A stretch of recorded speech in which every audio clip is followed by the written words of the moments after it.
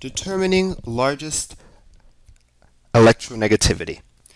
Which of the following elements will have the highest electronegativity? So we have 5 elements here, and we have to figure out which one has the highest electronegativity. So we're not given numbers, so the 0 to 4 scale. So they want us to use the ideas behind the periodic trend to figure out this problem.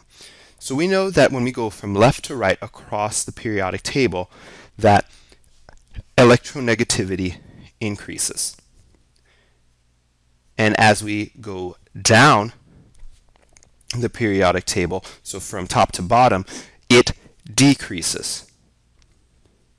So we have a list of 5 elements, and they are kind of all over the periodic table. So Na is in the first group, Al is actually in group number 3, in group 3A, and so we have to figure out which ones we're looking at.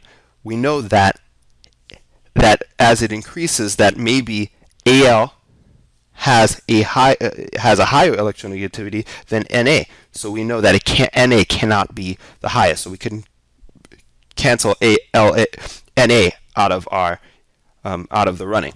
So now we have K. So K is in the next period under Al, and we know as we go down, we decrease. So that must mean that K is also out of the running. And P. So we have P, which is even further to the right than Al. So we know that when we go from left to right, it's also increasing. So Al is now out of the running, and P, or phosphorus, is still in the running. And then we have F.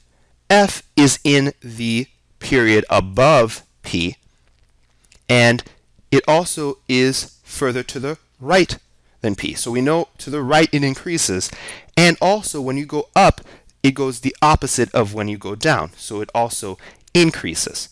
So that must mean that F is actually the answer we're looking for, because it increases in this direction and also as we go to the right. So E is the answer to this problem.